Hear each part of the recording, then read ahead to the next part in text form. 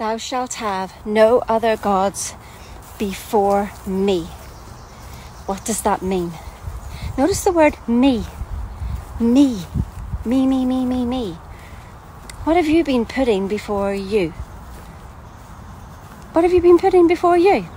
Have you been putting your job? Have you been putting God? Have you been putting the church? Have you been putting money? Have you been putting your kids? Have you been scrolling through this Instagram, Facebook, LinkedIn right now? Have you put all that in front of you? Stop. Acknowledge yourself. Accept yourself. Allow yourself to be.